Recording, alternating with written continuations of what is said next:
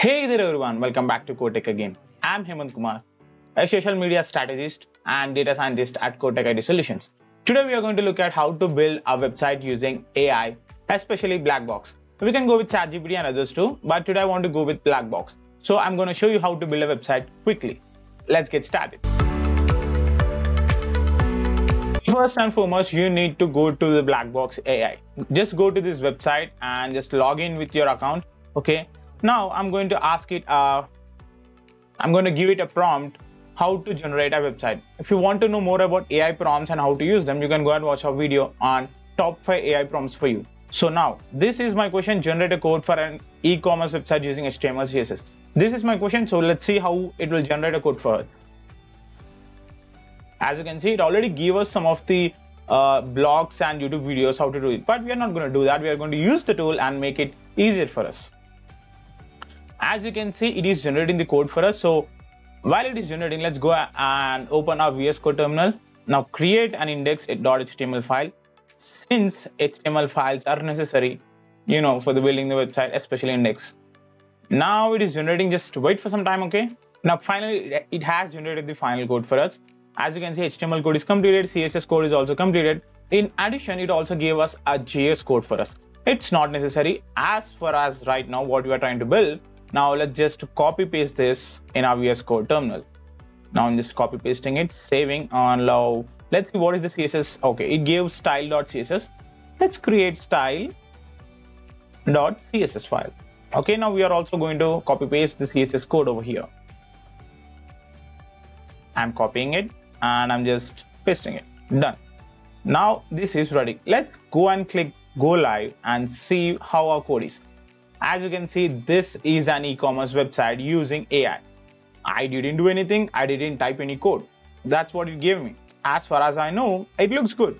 It's not perfect, but it's okay. Like we just copy pasted it, right? Now I don't like this product 1 and product 2. I want to generate something else.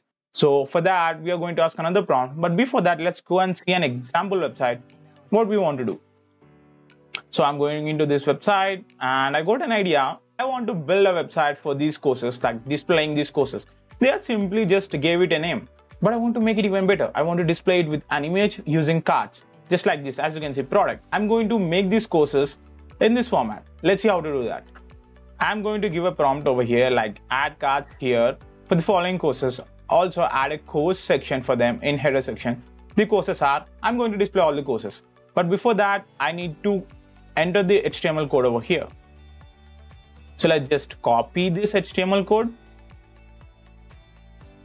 and simply paste it above before giving it. And also let's give it the CSS code also too. Copy this. Okay, maybe let's wait on the CSS code over here. Okay, we'll just ask it. The courses are, we have to simply come here, just copy paste all these courses. Okay, I'm copying these courses. I'm just coming over here and just pasting. These are the courses that I gave it to. Let's see how the code will be for this. So it did not give me the code that I wanted. What it gave me it gave me just a list of these codes. So the output is like this. So yeah, it's messed up. Let's make it better. Okay, I'm going to ask it again. So yeah, I asked it again and again it gave me the list, but also this time around it has replaced the code, like it has replaced the products with actual courses that I asked it to. So as you can see at the top, I have gave the prompt like replace the product section with these courses, remove product 1 and others. As you can see the prompt over here, you can simply copy paste it or you can type it. Now let's look at our code. Is it completed? No, it's still not. So if you get something like this, just click on continue. That means your code is not completed yet. Now finally the code is completed. Now all we have to do, as always, just copy paste it. We still haven't completed the CSS code. We'll also go for that. Now I don't want this list over here. Okay, in the header section, I don't want this list. I just want the courses. Other than that, I don't want this. So we are going to remove this. Okay.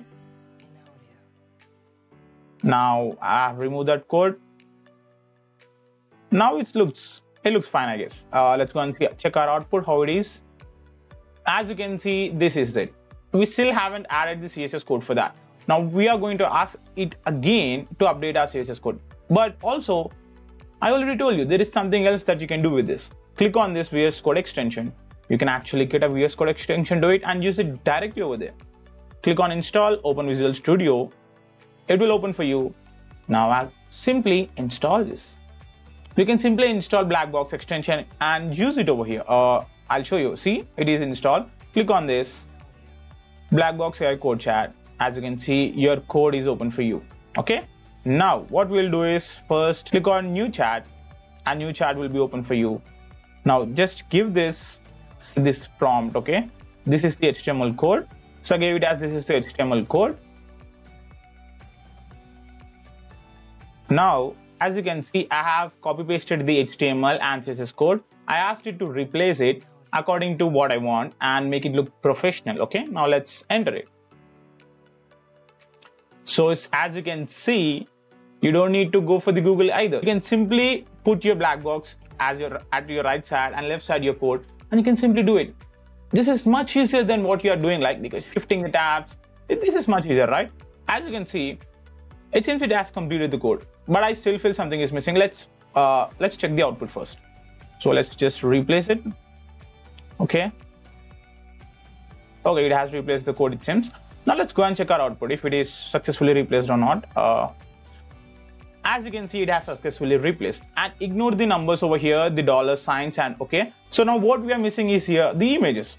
Let's go and add our images. I've already downloaded them. I already told you, right? I already downloaded the images, like only 4 of them. As you can see, C++, embedded systems, software development, etc. I'm going to add these images over here. How to do that? I'll show you guys. Okay, come here, images source. If you don't know how to find, just click on Control H and click on source and enter it. As you can see, it will display all these sources over here. Okay, all you have to do is come here. Okay, the images over here, you have to replace it. Click on the slash, it will show you images, enter, and you can choose the image that you want. This one is web development, right? So I'm going to choose web. Okay, now save it. I'll forward this. Okay,